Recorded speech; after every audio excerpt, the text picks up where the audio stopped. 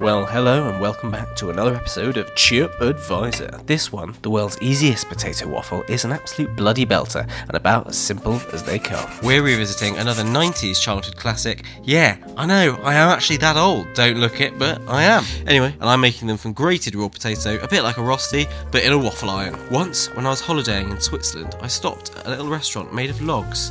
Around me, as far as we could see, endless mountains, blue sky. It was a bit like The Sound of Music, but without music. A waiter brought out a plate of the most beautiful burnished gold potato pancakes. "What are these things?" I said. "Rosties," he said. There was an egg on top, some mountain cheese. I left happy and full, carrying a memory of these discs of unadulterated potato perfection that I carry with me to this very day. They go very well with egg and cheese, or even fried chicken, or some sour cream and caviar if you are rich and you like fish eggs. Remember, you say potato, I see potential.